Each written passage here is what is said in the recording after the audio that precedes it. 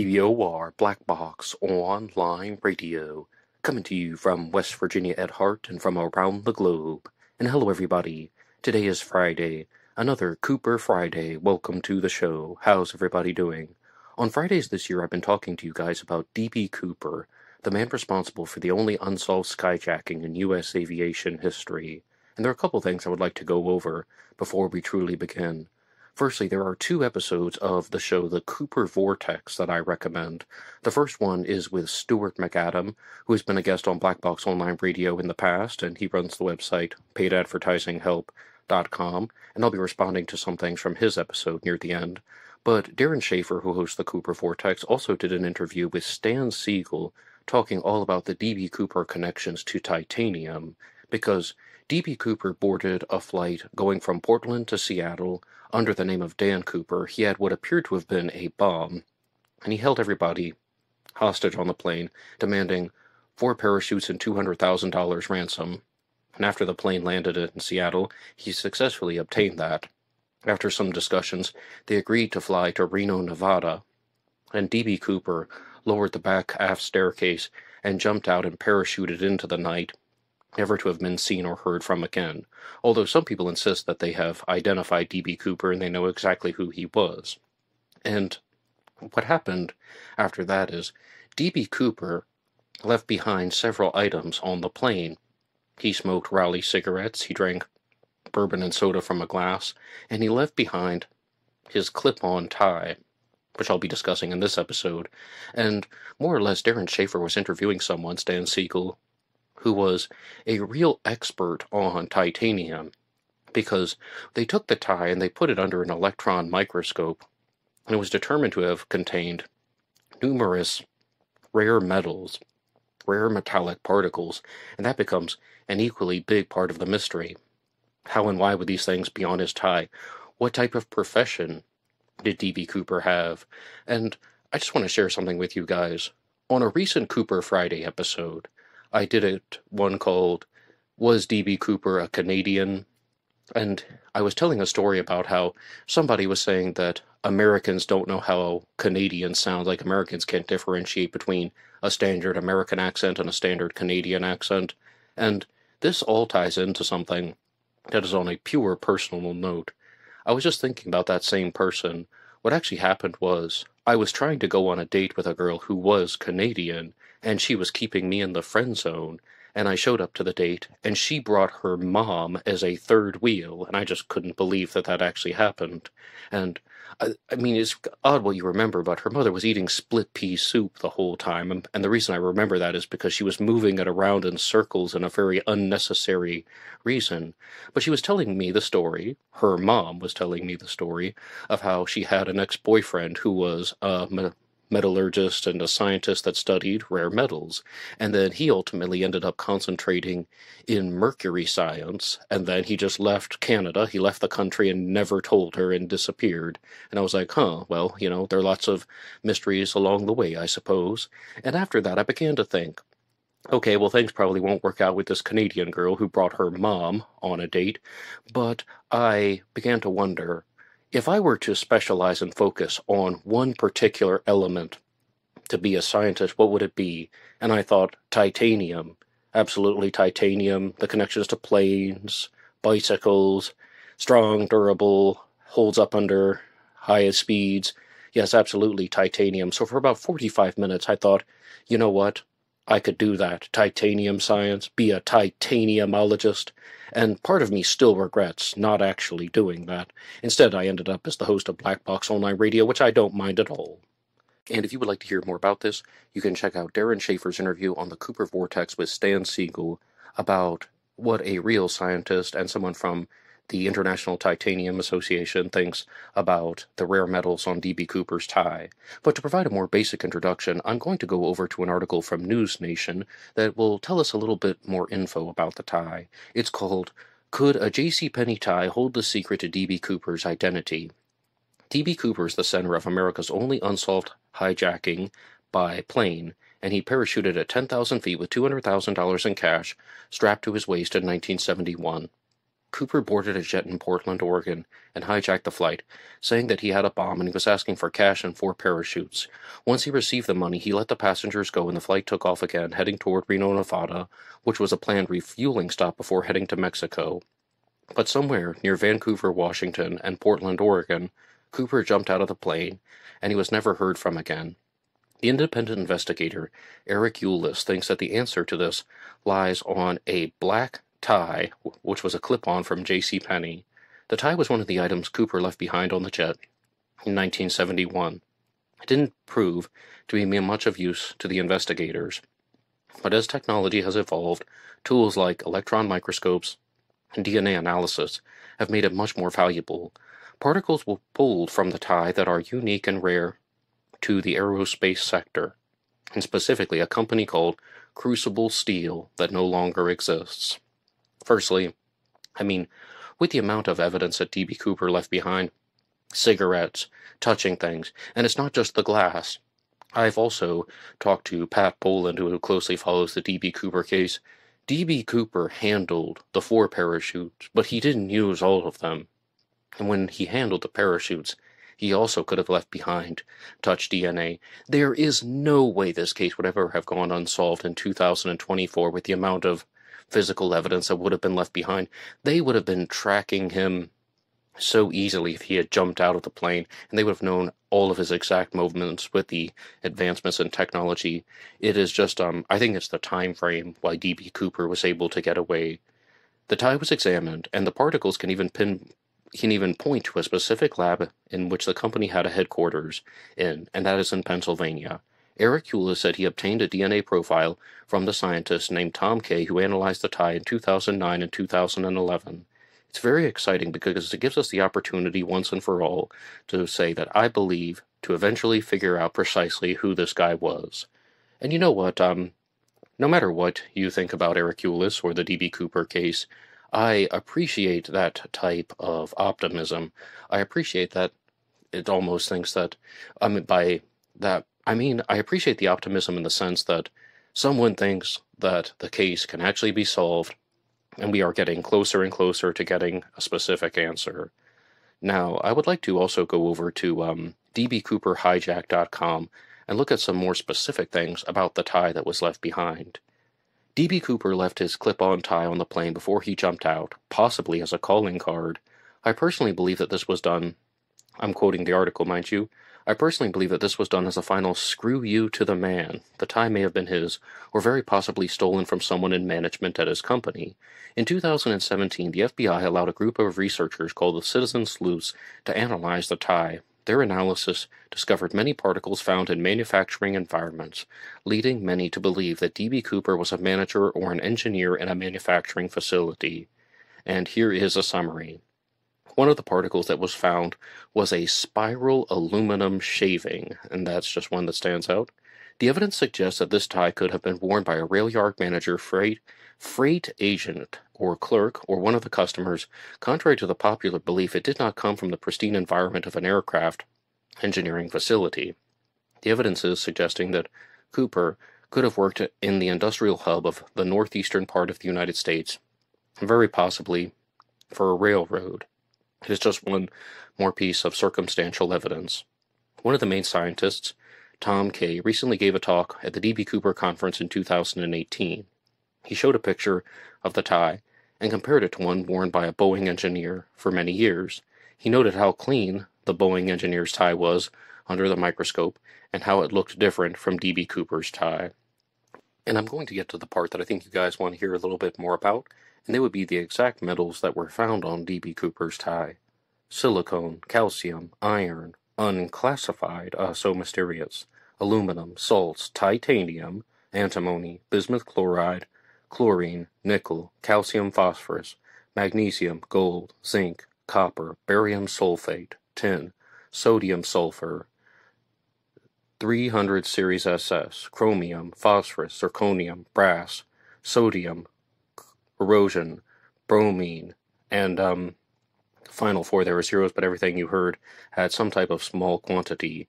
And I know that not all of those are metals, but still a lot of rare elements that were found on D.B. Cooper's tie, and there's an additional paragraph here that I would just like to read.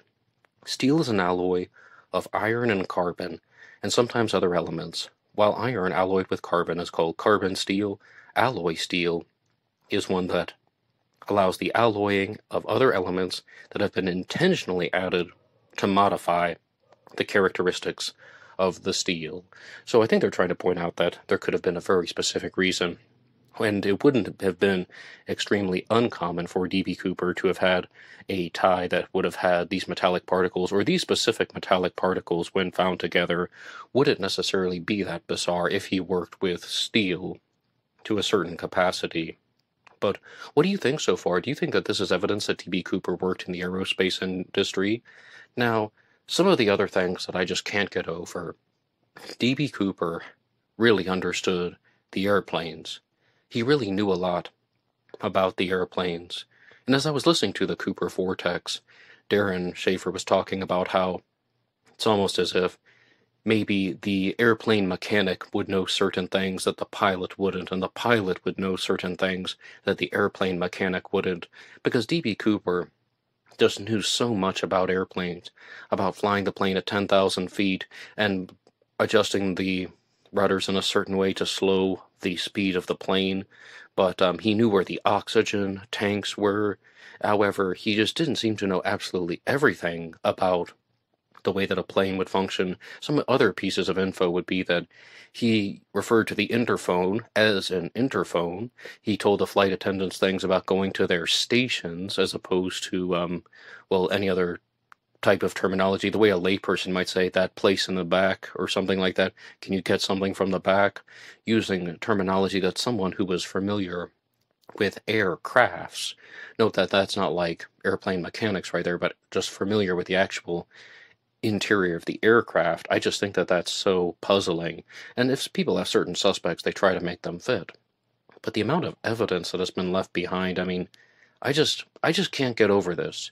This guy would have been sitting in that seat for hours, leaving behind all types of things. Like these days, if you're just sitting in a room and you're breathing, you're going to leave behind some type of DNA, let alone touch DNA, your clothing fibers. How about just even the treads of your shoes are going to leave something behind that can be traced back. But this was in 1971, so a lot of the processing technologies that they had that we look at on forensic files just didn't exist.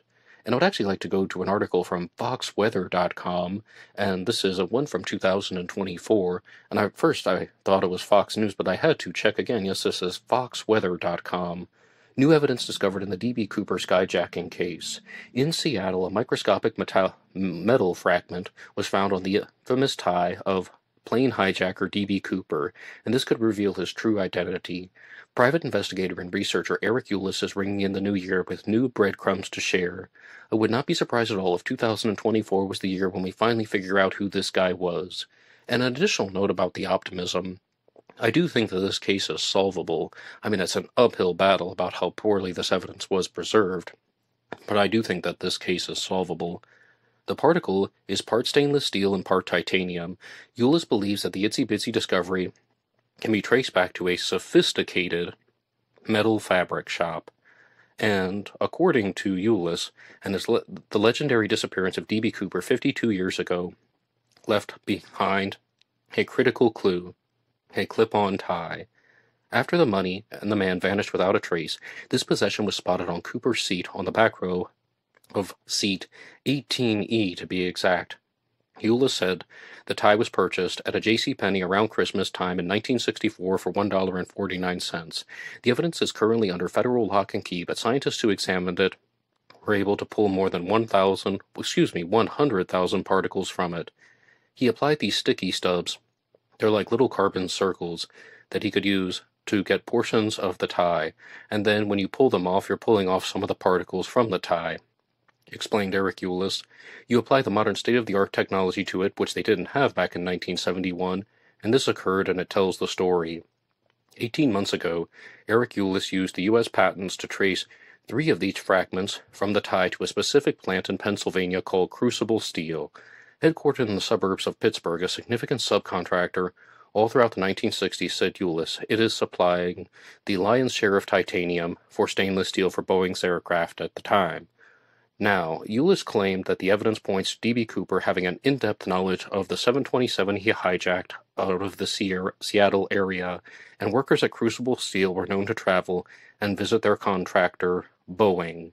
So this will tie into a suspect that Eric Ulyss is going to talk about, named Vince Peterson. And I'm going to have to do a standalone episode on Vince Peterson because I really want to just devote the entire segment to him and all of his observations. But right now, I would like to ask you guys a couple of challenge questions. But first, I would like to remind you guys that if you like listening to Cooper Friday, you can hit the like button and subscribe. It really helps out the channel. And you can also go through some of the links in the description box. One of them is for buymeacoffee.com. Buymeacoffee.com/blackboxonlineradio allows you to make a donation or contribution to help support the show. And anybody who makes a donation will get a shout out on Zodiac Monday.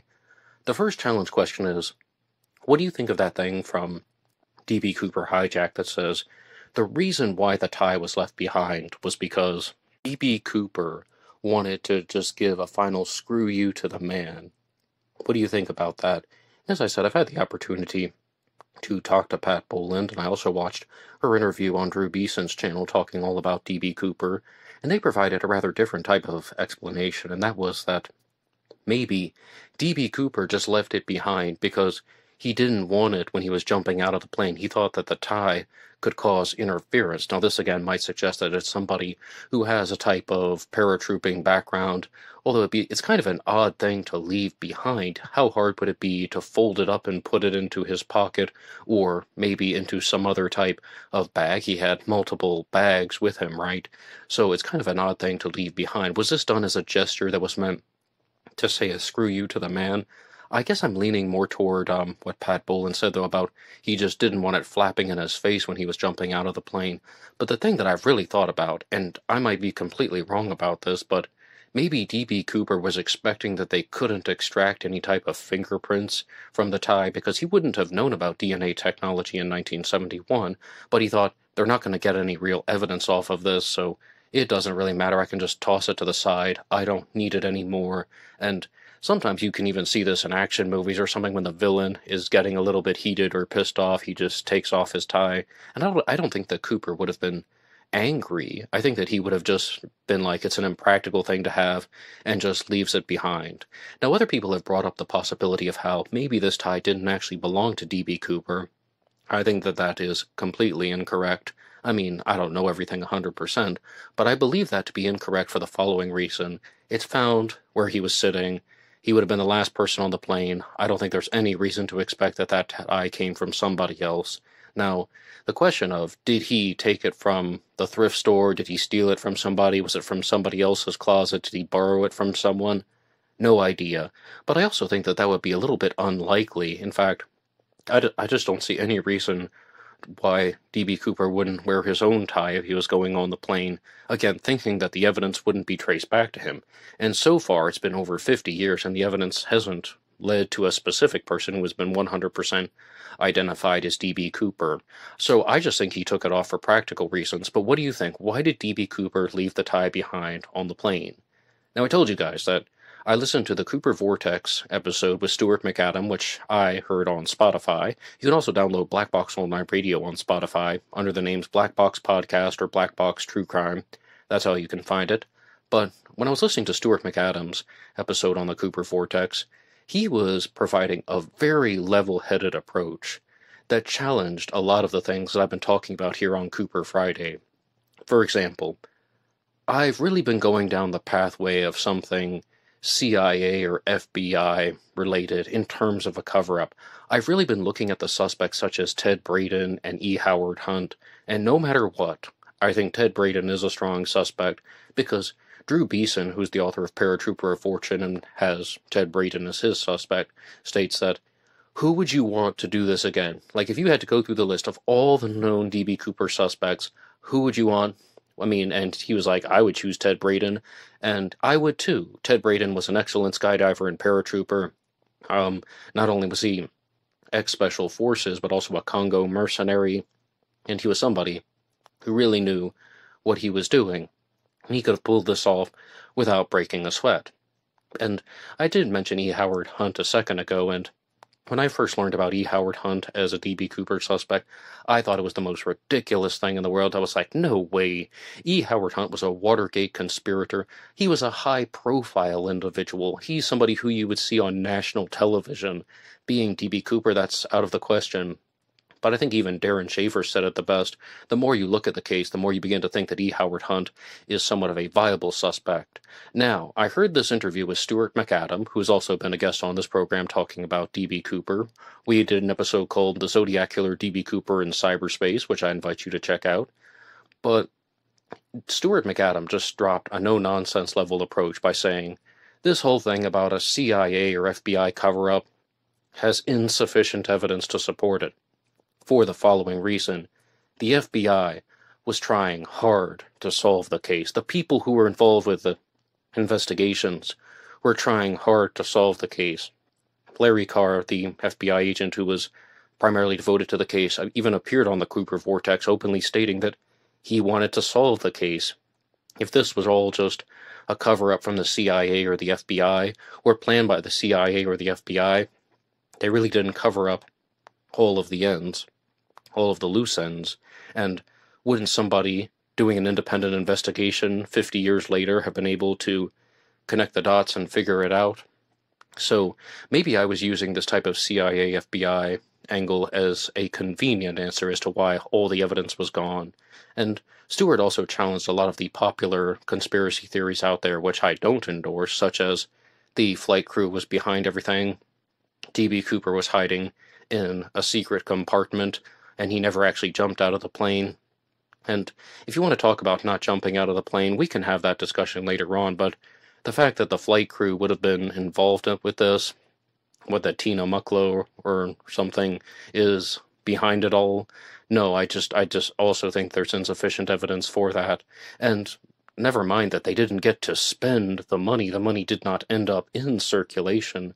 But I really appreciated Stuart McAdam's breakdown of how the Cooper skyjacking would have taken place. D.B. Cooper's on the plane. The aft staircase goes down. He jumps out of the plane, and he loses the money. Perhaps he thought he knew what he was doing by being able to secure the $200,000 to his apparatus, but he lost the money. And then the money lands in the Lewis River or the Columbia River, and then it's transported some way, somehow, to Tina Bar, and that the money that was found at Tina Bar in 1980 got there by natural causes, maybe from the dredge, even if you count that as some type of cause that wasn't specifically planting it there, because a lot of people insist that the money was planted there by D.B. Cooper, and, I mean, we could talk about the money for an entire episode, but it really just was a no-nonsense approach. The money got away from him when he was jumping through the air. He successfully landed it at a place and then was just able to get back to civilization. So I appreciate a lot of the observations from Stuart McAdam. And what do you think about any of that? What do you think about the money, $5,800 that ended up at Tina Bar, just falling off D.B. Cooper from the air, and that lands in one of the rivers? And then D.B. Cooper just lands successfully, mind you, but without the money, so in some ways he almost lost his life, and he didn't get to spend the money at all. And that the rest of the money just went to the bottom of the river and was destroyed by the elements, and it will never, ever be found again. I would love to know your response to that. And also, what do you think about saying that any type of CIA or FBI cover-up is implausible? Please give your take on that in the comments section. But also, I really want to know, what is your response to this? Why do you believe that D.B. Cooper left the tie behind on the plane? I would love to read your answers to that challenge question. Anybody can write the show at blackboxonlineradio@AOL.com. You can also get me on Facebook. My personal Facebook is in the description box. And there is always BlackboxNid88 over on Instagram. And I will see you over there. Until next time.